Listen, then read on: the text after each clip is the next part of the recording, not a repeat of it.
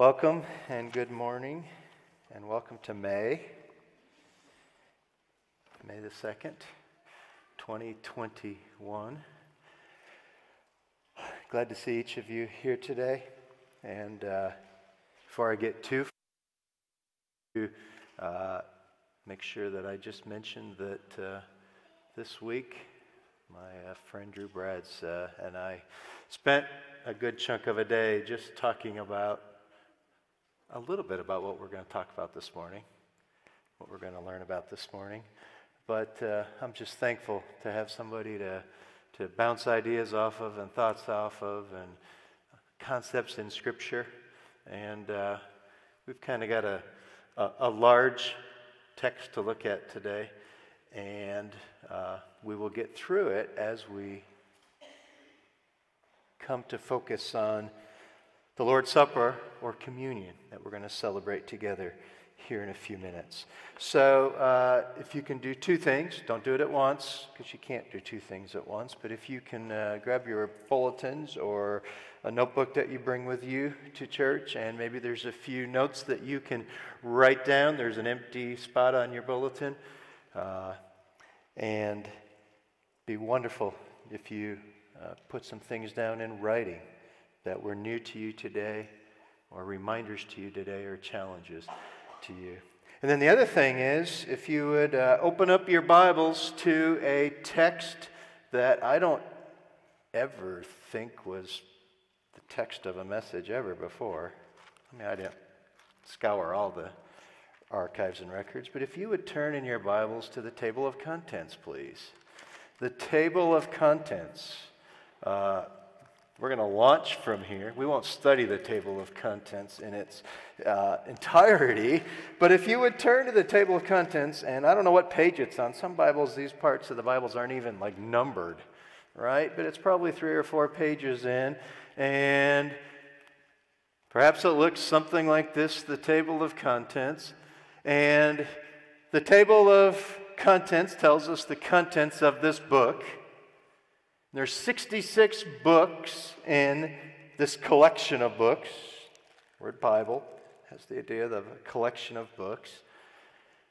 And if you spend any time at all in your Bible, you probably know that there's 2 major divisions to the books of the Bible: the Old Testament and the New Testament.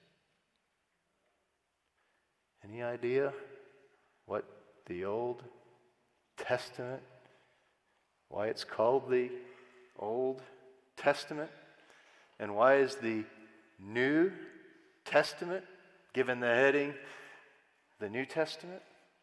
Okay, so perhaps like in the next 2 minutes there's something that you're going to learn that you didn't really know. Now this isn't the main point of the message. This isn't like the communion moment here, but we're going to build toward it. But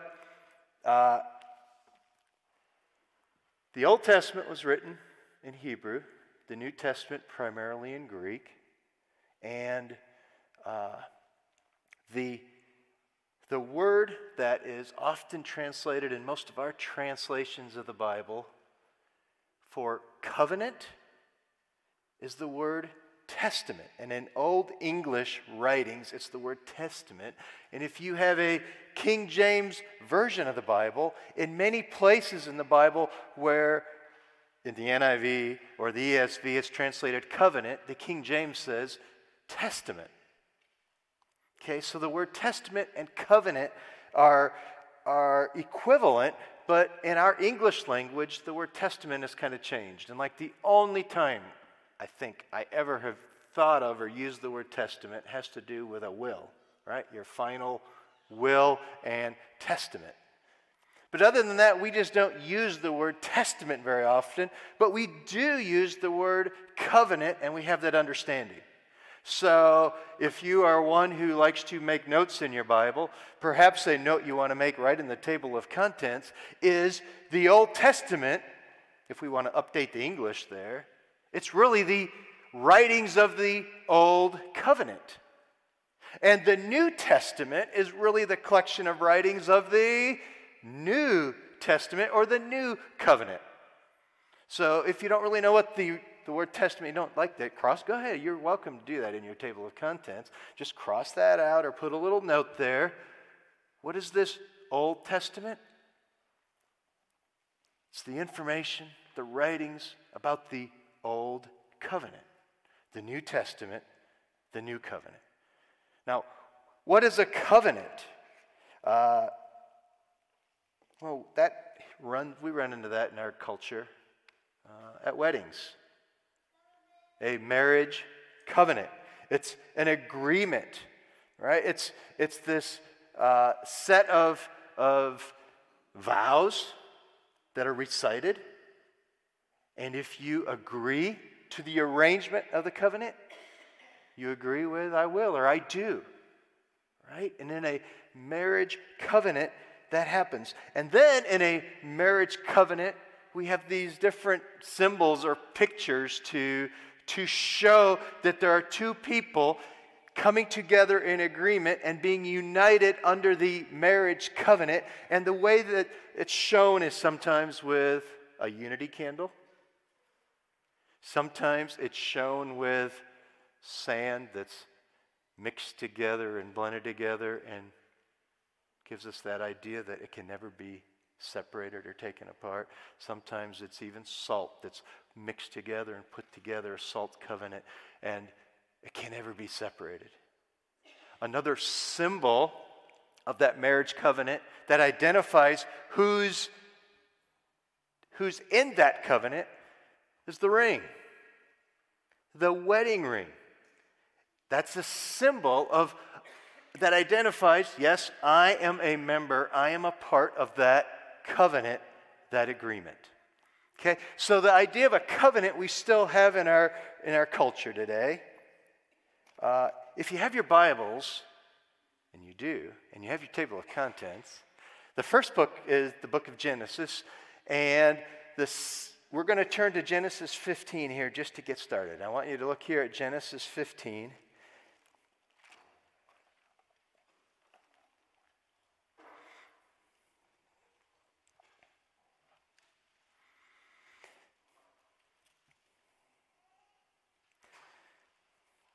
And I don't know if your Bible comes along with helpful little headings, but mine at Genesis 15 says, God's covenant with Abram.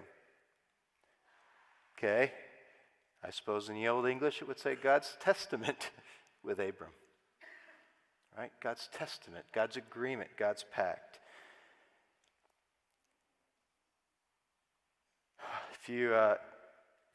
Let's just start here at the first one. After this, the word of the Lord came to Abram in a vision. Don't be afraid, Abram. I am your shield, your very great reward. But Abram said, O sovereign Lord, what can you give me since I remain childless? And the one who will inherit my estate is Eliezer of Damascus. And Abram said, you have given me no children, so a servant in my household will be my heir. Then the word of the Lord came to him. This man will not be your heir, but a son coming from your own body will be your heir. He took him outside and said, look up at the heavens and count the stars, if indeed you can count them. He said to them, so shall your offspring be. Abram believed the Lord, and was credited him as righteousness. He also said to him, I am the Lord who brought you out of Ur of the Chaldees and gave you to this land to possess it. But Abram said, O sovereign Lord, how can I know that I will gain possession of it? So the Lord said to him, bring me a heifer, a goat, a ram, each 3 years old, along with a dove and a young pigeon. Abraham brought all these to him. He cut them in two and arranged them in halves opposite each other. The birds, however, he did not cut in half. Then the birds of prey came on the carcasses, but Abraham drove them away. And as the sun was setting, Abram fell into a deep sleep, and a thick and dreadful darkness came over him.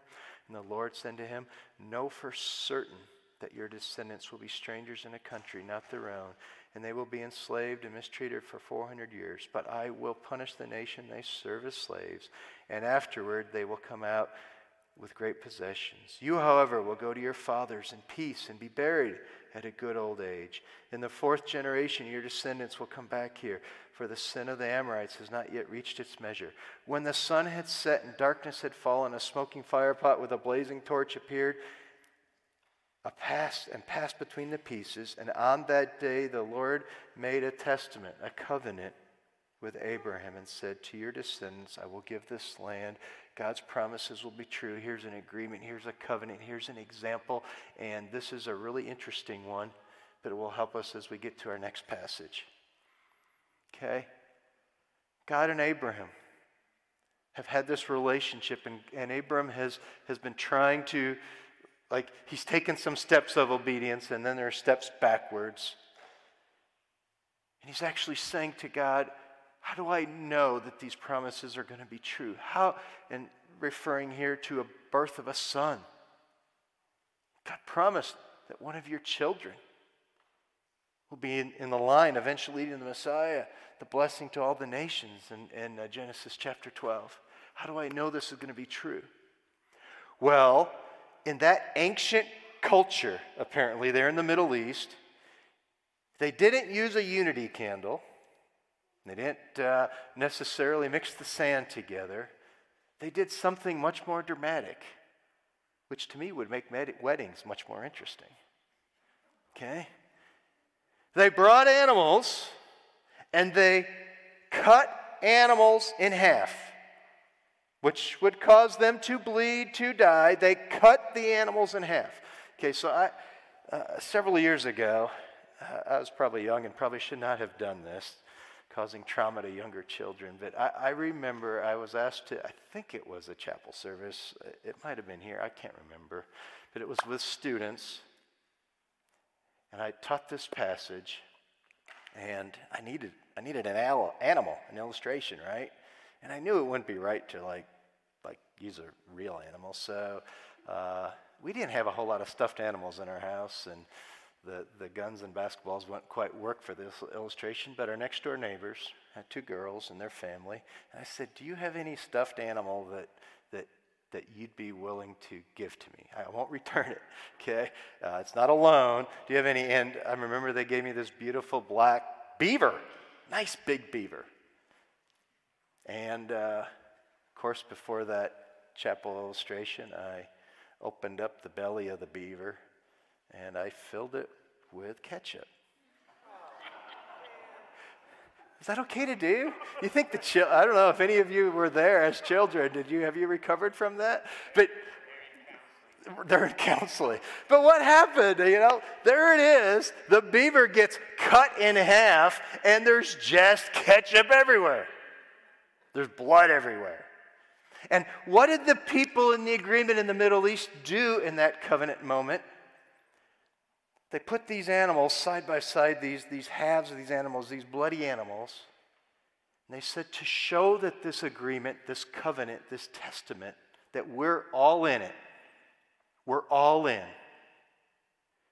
is together we're going to walk between these bloody animals. And as we walk between them, we're going to be reminded that if I fail in my agreement to you, may what's right there happen to me. The blood will be on me. It's my life. That's how serious this covenant is. That would make weddings interesting, right? Right? That would make them very interesting. But that's the seriousness of this covenant. If you go to the second book, Exodus, and go to chapter 19,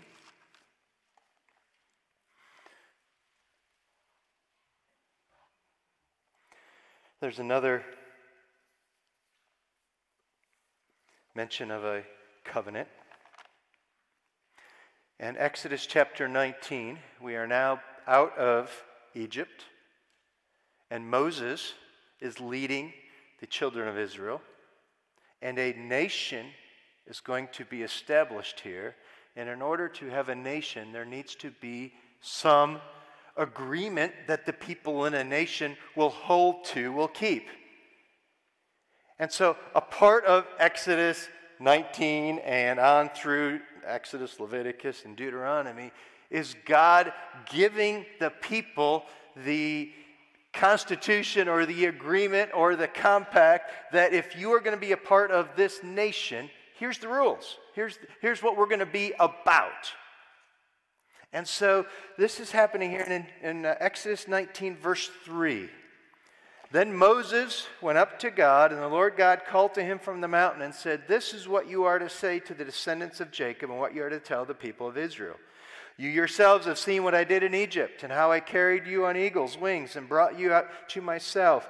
Now if you obey me fully and keep my covenant, my testament, if you keep my agreement, if you keep my pact, right, then out of all the nations you will be my treasured possession." Now there's a whole lot more to this agreement or pact, but if we just stop with this little piece, God told Moses, tell the people that if you follow everything in this agreement, everything in this covenant, everything in this testament, I'll be your God and you'll be my people. There'll be this special relationship between God and a nation called Israel. If you follow the laws, if you follow what you're supposed to as a member of this nation, then I will be your God and you will be my people. There's this relationship established right there.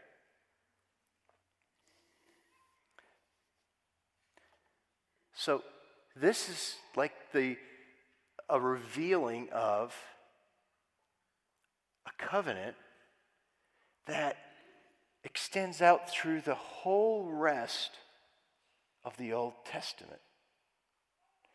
The Old Testament is primarily books written about God dealing with the children of Israel based upon this agreement that he made with him. Now, Genesis up to this point is giving the context to where this covenant's going to come in. But this is what we would refer to now as the Old Covenant. Now, they didn't see it that way. This was the covenant, right? This was the covenant that God made with them. So go over to Exodus 24. Exodus 24. So we're still in the second book of the Old Testament. We're still talking about the Old Covenant here in the Old Testament. And in Exodus 24,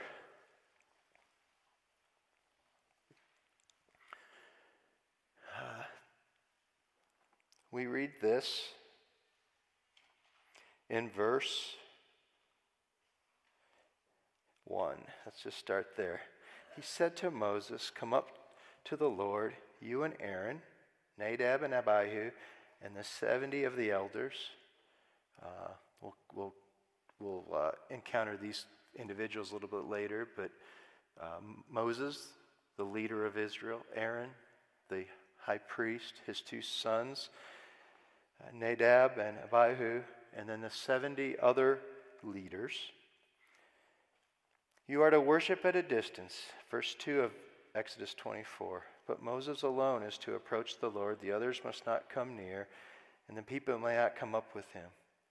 Then Moses went and told the people all the Lord's words and laws. So Moses met with God. God communicated to Moses what this new covenant, the New Testament, the new arrangement was going to be with Israel. All right, we skipped that past Exodus 20. Anybody remember Exodus 20? The Ten Commandments, right? That was part of God's agreement with the children of Israel. No other gods. I'm the Lord your God. No graven images. Don't kill. Don't steal. Don't covet. Sabbath day, right? The Ten Commandments are all there. That's part of this. So Moses, verse 3, went and told the people all the Lord's words and laws, and they responded with one voice, "Everything the Lord has said we will do." So God set up this covenant, this agreement, this arrangement, and said, here's the rules for the children of Israel. Here's the rules for this new nation. And Moses read it to the people. And they said, we'll do it. We want to join in with this agreement with God. We'll do it. And by saying that, what are they saying here?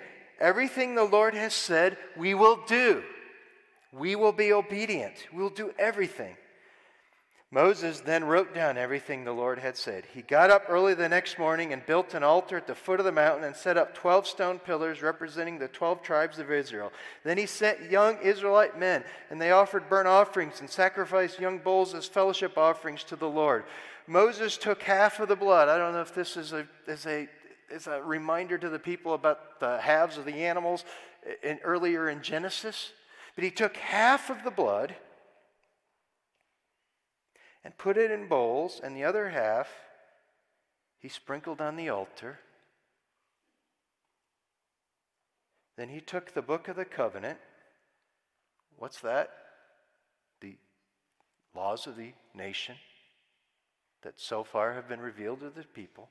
He took the book of the covenant and he read it to the people, and they responded a second time, "We will do everything the Lord has says. We will obey." Then Moses took the blood and he sprinkled it on the people and said, "This is the blood of the covenant that the Lord has made with you in accordance with all these words." So in that ancient world in the Middle East, when a covenant was made, it was often sealed with blood, marked with blood. There has to be at least 2 people involved in the covenant. Some of the blood was put on the altar, representing God's presence, because the children of Israel were coming into a covenant relationship with God. And then Moses, when the people said, "I do," like in a wedding, right? "I will." When the people agreed to that and said, "We will obey everything God said," where'd the rest of the blood go? Moses sprayed it out, sprinkled it out, threw it out on the people, and it landed on them. What was going through their minds when that blood was on them? If we fail to keep our end of the agreement, our life's on the line. It's that serious. This is a blood covenant, a blood pact. They were that serious about it. And as Moses threw that blood out there, here's God's part of the deal. Here's your part of the deal. If you really believe this, yes, we do. Yes, we do. Well, we're going to put our lives on the line. So this covenant that God made with his people is an agreement between God and his people. It's saying if we don't keep the laws of the land, if we don't obey them, then may death come on me. May I be cursed. All right? If we break this blood covenant, it's death. It's death. Reminds me of what we read later in Romans 6:23. For the wages of sin is death. When God's laws are disobeyed, it makes sense that there should be death, because that's the agreement that God made with his people, and that's the agreement that God's people, God's nation of Israel, made with God. We're in on this with you, God. We're in on this with you. And if we disobey, we understand the earning of disobeying, the wages of disobeying is death. In Exodus 24, though, we keep reading, and if you would just go down to verse 9 of Exodus 24. Moses and Aaron, Nadab and Abihu, and the 70 elders of Israel went up, and they saw the God of Israel. Under his feet were something like pavement made of sapphire, clear as the sky itself. But God did not raise his hand against these leaders of the Israelites. They saw God, and they ate and drank. This is just one of those things that it's one of those, whoa, wow. What's going on here? Well, there was an agreement that the people made, and now the people's representatives were allowed to go up a mountain, and in some way they were able to eat a meal with some representation of God. Some believe that maybe they were with a meal, and that meal was with Jesus in the flesh. Some think that maybe they saw just the footstool of God, or just a glimpse of him, because no one can see God in all of his glory and survive, right? But what's another part that comes with an agreement or a covenant? Hey, we're in this together. We're in this together, God and the people. What better way to celebrate that and show that? But let's eat together. Let's eat together. Let's have a meal. Let's show that we're having community. Let's come together and just have fellowship together, a meal together. And so Moses and these other leaders of Israel were invited to a meal after this covenant was made. So we're just going to stop right there, because we also know there's a part of our Bible called the New Testament, the New Covenant.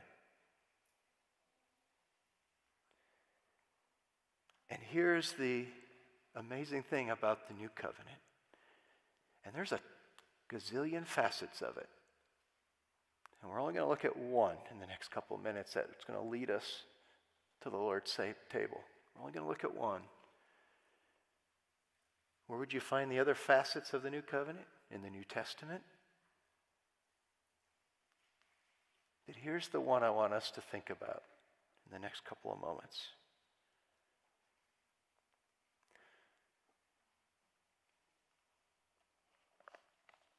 We've sinned against God.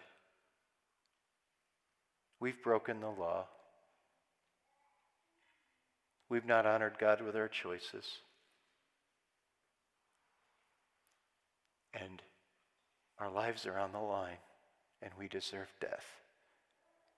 For the wages of sin is death. However, here's the one little aspect of the new covenant I want you to get. We sinned, but Jesus' blood was spilled in our place. We should have died, but instead he died. That's a part of what made this a brand new covenant.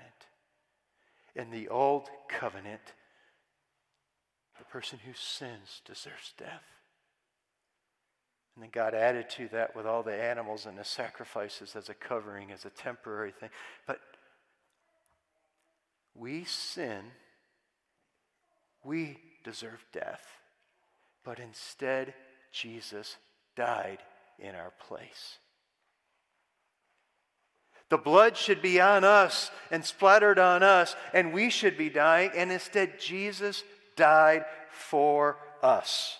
In Matthew 26, where Jesus is meeting with his disciples and celebrating the Passover meal, the night that he was betrayed, says this, "Then Jesus took the cup, and when he had given thanks, he gave it to them, saying, 'Drink from it, all of you. This is my blood of the covenant.'" My blood. It should be our blood. It should be our death. But Jesus says, "This is my blood of the covenant." In Mark 14, Jesus again is the Passover meal. And it says a very similar thing. Jesus is eating with his disciples, and he says in Mark 14:24, "This is my blood of the covenant." Again, it should be our blood. It should be our death. And Jesus says, "No, it's my blood." In Luke 22, The Passover meal is again described by Luke, and it says this: in the same way after supper, he, Jesus, took the cup, saying, "This cup is the new covenant, the New Testament, the new way in my blood." That's very different than the person who sins, who breaks the covenant. It should be their blood that's spilled. They deserve the penalty of death. And Jesus says, no, it's in my blood. My blood is spilt for you. If we finish Romans 6:23, for the wages of sin is death, but the gift of God is eternal life in Jesus Christ our Lord. If you want to write down just a few references here, write down a few. I'm going to read through a few here.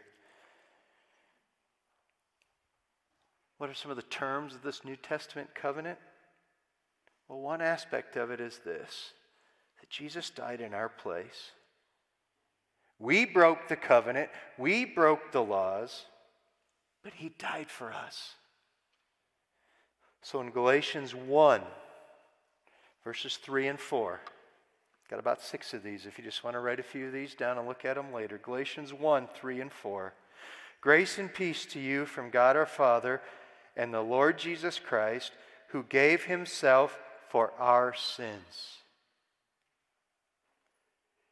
He gave himself for our sins. It should be us dying for our sins, but he gave himself for our sins, to rescue us from the present evil age according to the will of our God and Father. Or Galatians 2:20.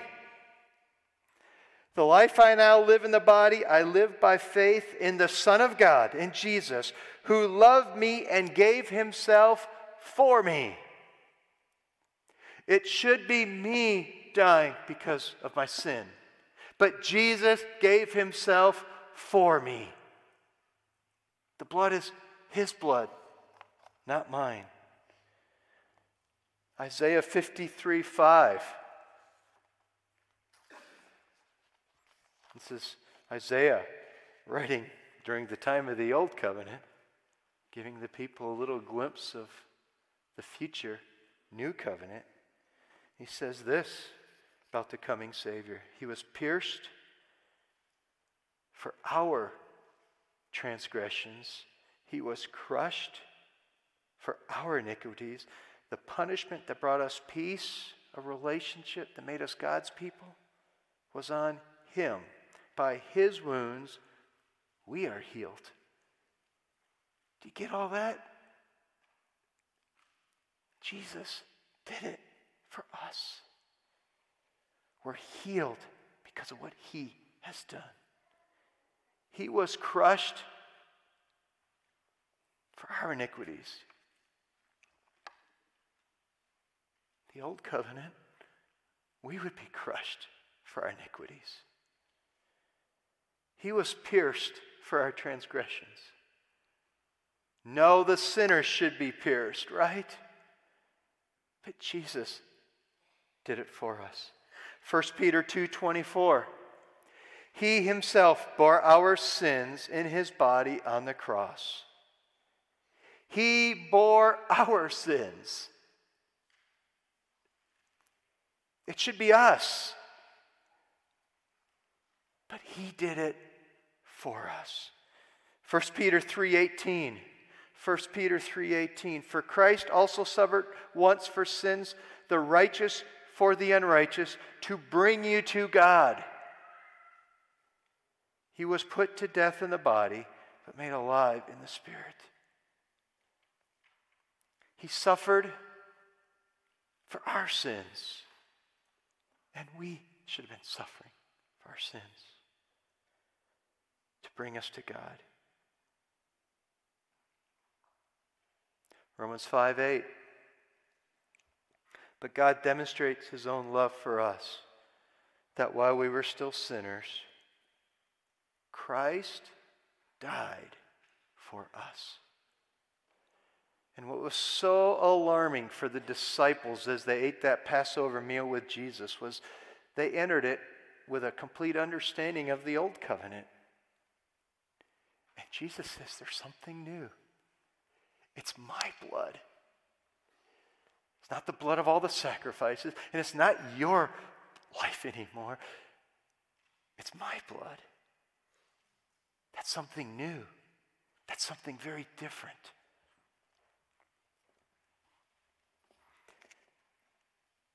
And just like that old covenant back in Exodus, the people said, we're in. How do we get into this new covenant? How do we get into this new agreement with God? Well, we realize that we've broken God's laws. We realize that we deserve death. And instead, Christ died for us. And we put our faith and our belief that what he has done for us is his grace to us. We didn't deserve it. We should be pierced. We should be bruised. It should be our blood that's spilled, and instead he did it for us.